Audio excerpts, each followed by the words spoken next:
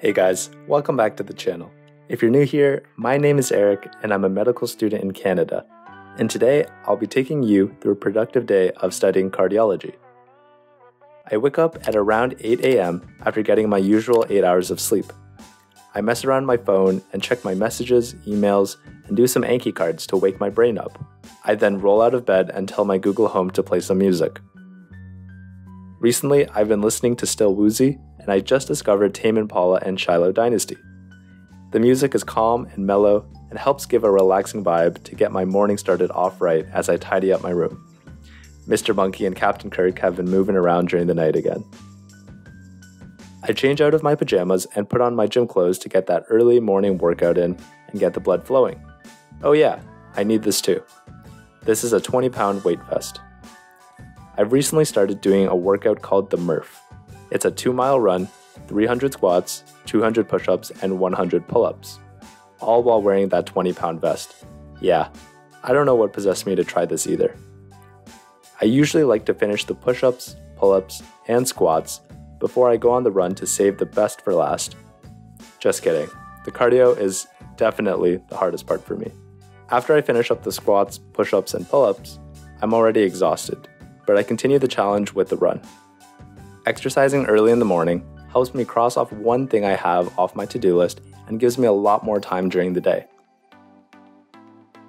It also really helps me take advantage of all the energy I have in the morning. Plus, it's something that helps wake me up and puts me in a good mood before I start classes.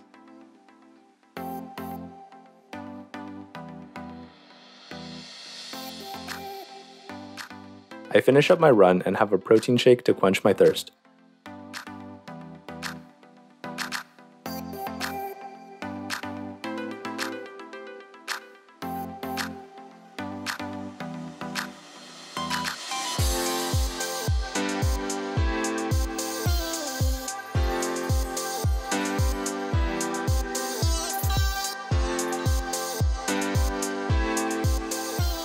I have a quick shower, brush my teeth, and then I go to my room and sit down at my desk to get started on all the work for today.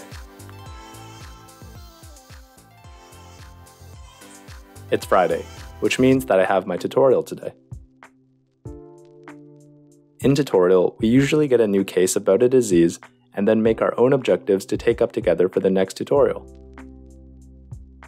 Last tutorial, we made objectives to learn about cardiomyopathies, or diseases affecting the muscles of the heart. More specifically, we're focusing on hypertrophic obstructive cardiomyopathy, which is part of the muscle gets so big that it blocks blood flow. Before tutorial, I want to review my notes and make sure that I covered all the objectives that we set. Then, I usually go to a few different resources and try to find pictures that will help guide our discussion. I summarize all the info into the app OneNote so that I can easily access it during tutorial and when I review it in the future. If I finish early, I like to review some of the material I learned in the past. Right now, I'm using Amboss for their question bank. Our school gave us a discount for it, and I'm loving it so far. I get a lot of questions wrong because we don't cover all the material behind the practice questions in class, but that just motivates me to do some more self-learning on the side. As 12:30 approaches, I make some quick lunch before my tutorial. Today, I'm having some 螺蛳粉, or spicy noodles, before heading straight back to work. Our curriculum is broken up into 5 units. Each unit, we are placed into a group of about 7 people. This is my current group. In this current unit, we covered respirology and cardiology together and learned about anatomy and physiology, pathophysiology, diagnostics, and treatments for a lot of different diseases. I've loved my group and my tutor so far, and I can't wait to see what my next group will be like. 3 hours later, when we finish our tutorial, I'm feeling that afternoon fatigue, and I fight off the urge to take a nap. I de-stress with some YouTube videos and catch up with some of my friends. Before long, it's already time for dinner. But first, I like to hang out with Gibby a little bit. He's tired today. Today for dinner, we're having hot pot. For the uninitiated, hot pot is a traditional Asian meal that is usually shared within a group of people. You can put whatever you want into a boiling broth and it cooks super quickly. Today we have some veggies like cabbage and mushroom and some meat like beef and lamb. Hot pot is always my comfort food that reminds me of home whenever I'm away from my family for too long or just not feeling that great. Whenever I finish dinner or long tutorials, I feel really sleepy. Usually I succumb to my base desires and take a long nap, but today I'm going to go for a walk around the neighborhood and enjoy the fall weather. I love seeing the different colors and festive decorations that people are starting to put out. It's also the last chance to put on those shorts and enjoy that last little sprinkle of summer this year.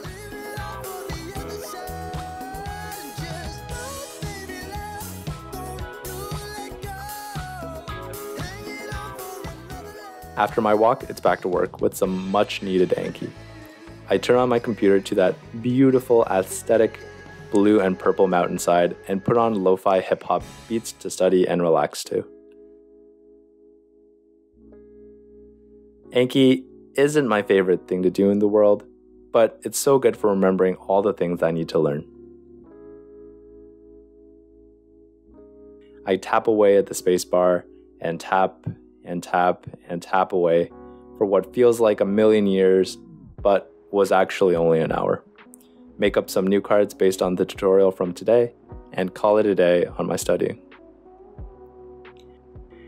Now it's time to unwind from the day's work and take it easy for the rest of the night. I hop in a Discord server with some friends from high school and play some video games. We usually play a few different games, like Among Us and League of Legends, but today we're playing Duck Game. It's an arcade game where you want to be the last duck standing. Outside of tutorial, my group gets together sometimes to play some fun games and to get to know each other just a little bit better. Being in school online has been pretty isolating for us all, so it's nice to play Among Us with each other every now and then. P.S. Red is looking kinda sus. After some gaming, I hop into another call with my girlfriend Alicia. This is honestly my favorite part of the day because we don't have a whole lot of time to talk during the day, so whatever time we do have is really special to me.